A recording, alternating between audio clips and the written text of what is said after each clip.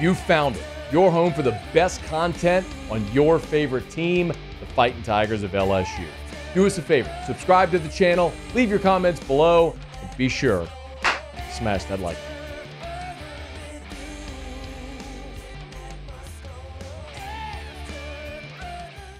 Daniels, play action, throws, catch made by Neighbors at the 5, and he will carry a Panther into the end zone. Touchdown, Fighting Tigers. I mean, without them, I wouldn't be able to do nothing like this. Be able to, for them to catch the ball and be explosive after the catch. That's something that too many people don't have in the country. So, just a relationship and the bond that we have on and off the field, it just translates to Saturdays. Chris Blair on the call, LSU Sports Radio Network. That was Malik Neighbors' first touchdown of the night. And, of course, Jayden Daniels after the game talking about this incredible group of wide receivers. In case if you missed it today, both Malik Neighbors and Brian Thomas Jr.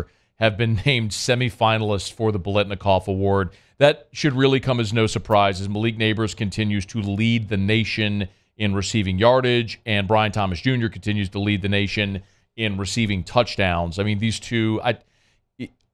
It's the superlatives are incredible, and I know we keep saying the same thing, but it's like when you start comparing these two to Jamar Chase and Justin Jefferson and the season they had as a tandem in 2019, and realize that Brian Thomas and Malik Neighbors are actually outpacing them through 11 games.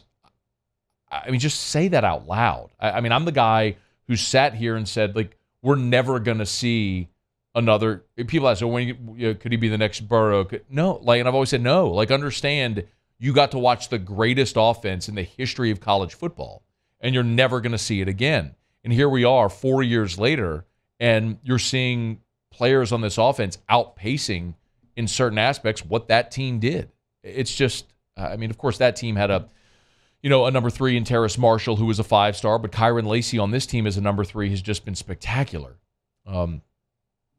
Boy, they're just they're loaded. And not only was Malik Neighbors and Brian Thomas, not only were they on Monday announced as semifinalists for the Biletnikoff, Mike Denbrock was also announced as a semifinalist for the Broyles Award, given the nation's top assistant coach. We've seen a couple of LSU assistants in the past win this. John Chavis won it back in 2011, and of course Joe Brady won it in 2019.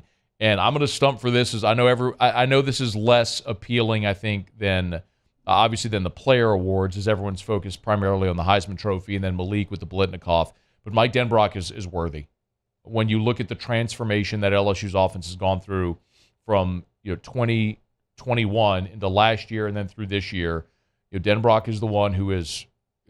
And Brian Kelly talked about it last week. It's a collective effort of all the coaching staff, but that's the guy calling the plays, scheming on game day, dialing up the right plays, and he deserves a tremendous amount of credit. The same way that Steve Ensminger deserved credit in 2019, but because you have a couple of understated coaches that aren't screaming for the spotlight, they often don't get it. So whether they may not want it, I'm going to push. Just like I pushed Steve Ensminger into the spotlight in 2019, I'm going to do the same for Mike Denbrock because he deserves the credit and the accolades. He deserves to win the Broyles Award as well. So, some of those national award lists are coming out and being updated. So we'll let you know as the finalists are announced and ultimately how it goes with the College Football Award Show coming up here in a couple of weeks. All right, it's after further review. Our Monday shows are brought to you by Relief Windows and ReliefWindows.com. Energy-efficient replacement windows, beautiful entry doors, hardy plank and vinyl siding. Relief Windows, they do it all. You can always check out the showroom right there on Airline Highway in Prairieville, Relief Windows and ReliefWindows.com. So let me just go through some of my notes from the game itself on Saturday, whereas I understand you're LSU, you go beat Georgia State 56-14, and there's not going to be a ton to say about the game as a whole. But a couple of things that actually really went LSU's way. It was interesting that Georgia State elected to receive the kickoff because what their objective was that Georgia State won the toss and were like, we want the ball. And their thought was, let's go score because we can score on that defense, and then let's muddy up the game and slow it down. And they really did a great job of that for the bulk of the first half. They got the ball, went right down the field and scored. LSU got the ball, got the equalizer. LSU actually got a stop and returned a punt. Javen Nicholas returned a punt 27 yards. So LSU had basically half a field, and they embarked on a 9-play, 53-yard drive that took up 4 minutes, and this was nasty. You had a holding penalty on the first play. You had a penalty flag for ineligible man downfield that was reviewed and ultimately picked up. You had Mason Taylor drop a screen pass. Jayden Daniels, in one of his only bad throws of the night, overthrew Aaron Anderson in the end zone. Mason Taylor caught a ball on 3rd and 10, fumbled it, but was fortunate enough to get on it for the first down. Then you had another review on the neighbor's screen for 12 yards where they had an eligible man downfield on Taylor that they ultimately picked up the flag. On the next play was when Brian Thomas fumbled, and after that, it was 2nd and goal from the 14, and Jayden was like, you know what? I'll just take care of it. He ran it in. By the way, go back and watch the Brian Thomas fumble. They were going to throw a pass to Jayden Daniels. Go back and watch the play. Brian Thomas was on the right side. Malik Neighbors was on the left. Thomas was coming in motion behind Daniels. Daniels hands to Thomas. Thomas was going to hand to Neighbors because if you go watch it, Jayden had emptied out to the right side. He was running a route.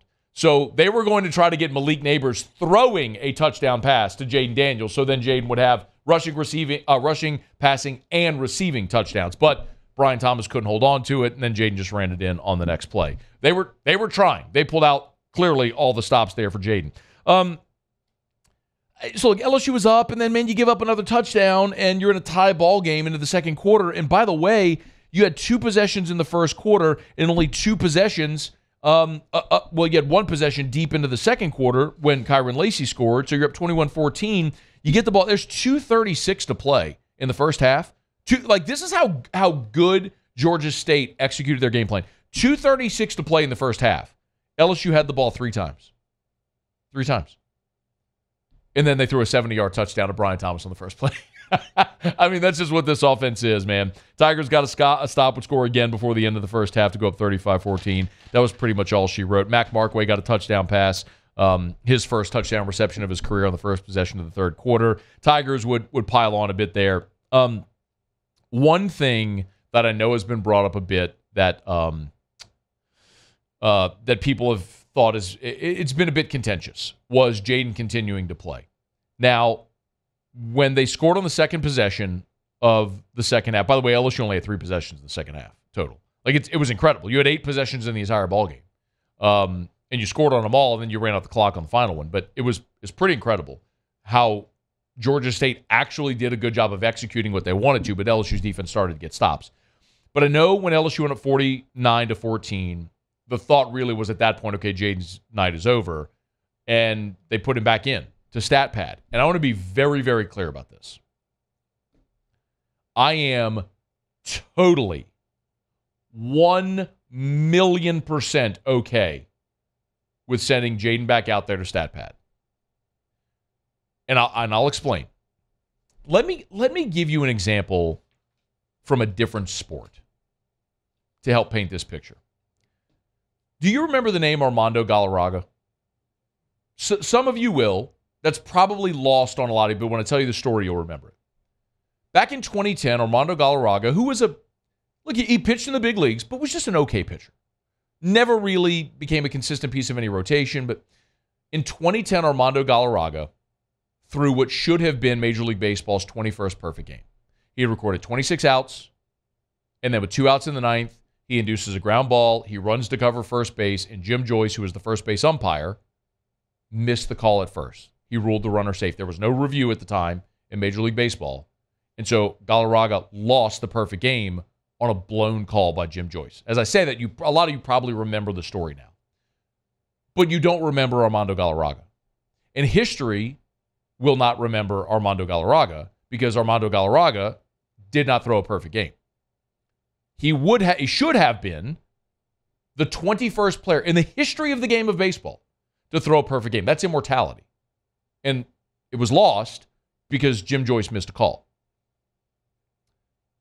Now, baseball should have done the right thing and retroactively gone and awarded him the perfect game, but whatever. My point is, 10 years from now, 50 years from now, 100 years from now, when we're all dead and gone, Heisman Trophy winners are immortal.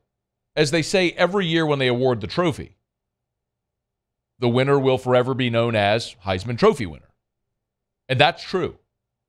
Opening doors and opportunities literally for the rest of your life and for all time. The Heisman Trophy is the most famous individual award in sports. And when you are a Heisman Trophy winner, that is forever. And if I go back and look at Troy Smith's stats in 2006, he won it over Darren McFadden that year. Do I know what Troy Smith did in the non-conference games? No. Don't really care. You want to go back and look at the late Rashaan Salam in 1994? Probably not. Or pouring over stats from Herschel Walker when he won the Heisman? Nah. All we know is he won the Heisman. And that's all history is going to remember as well. Most of America was not watching LSU and Georgia State. Let's just be real. I mean, you had Washington, Oregon State going on. You had a really competitive ending with Florida and Missouri, which was interesting. There was a lot going on. The nation wasn't watching this game. So most of the college football loving world saw highlights and the final stat line. Wait, Daniels did what? The collective world, as close as we are in the bubble, wasn't paying attention to that game. And in the future, no one's going to look back and say, yeah, well, buddy got some stats late in the game against Georgia State. They're just going to know that Jayden Daniels did something that only in the SEC, in the history of the SEC, that Johnny Manziel has done. He's thrown for 3,500 yards and run for 1,000. No one's going to mention anything about the late touchdown pass to Malik Neighbors against Georgia State. So if you have an opportunity to build that case, damn it, go build it. Because the worst thing that could possibly happen, the worst thing with respect to this whole conversation, is you're sitting there on that second Saturday in December, and Bo Nix wins the Heisman, and if you're Brian Kelly or Jayden Daniels, you think, man, we could have done more. That's why LSU needs to be a propaganda machine. Cody Worsham and all of the LSU Twitter accounts and everything, yes, keep fire hosing everything you got to tell your story. Tell this kid's story of why he deserves it. Not only for him, of course, for him because he's worthy, and you have to influence the people that are going to vote, but it's immortality for him, but it's also payoff for the LSU program. To have another quarterback win the Heisman Trophy. My God, you could sell that in recruiting. When recruits come in and you can say, we got 2 quarterbacks win the Heisman since 2019. You don't think Oklahoma under Lincoln Riley was selling that when he had back-to-back winners with Baker Mayfield and Kyler Murray? And he had Jalen Hurts as a finalist? And then Caleb Williams wins it? Like, you don't think he's selling that? Of course he is. This is an opportunity for Brian Kelly to sell it too. Hey, come to LSU. Look at the receivers you're going to play with. You can win a Heisman Trophy. It's not made up. It's not, hey, come try to be a Heisman Trophy winner. LSU hasn't had a Heisman Trophy winner in 60 years. Come try to win one. Joe Burrow, check that box. And now if Jayden Daniels does it again, that's an incredible feather in the cap that LSU can use in recruiting. So yes, my God, if you have the opportunity Saturday against Texas A&M, if you're up 35, keep running him out there. Because, like, saving Jayden Daniels for the ReliaQuest Bowl ain't a thing. And if Jayden's okay running out there for another series, then put him out there for another series. Why not at this point? Build the most compelling case you can build. It's your last opportunity on Saturday. So go make the most of it. Run it up. What did an old boy from Mighty Ducks say? It's not worth winning if you can't win big. Run it up, man. Let's go. It'd be really fun to do it against the Aggies, too. Hey, thanks so much for watching. Please leave your comments. I love to interact. And be sure to hit the red subscribe button below.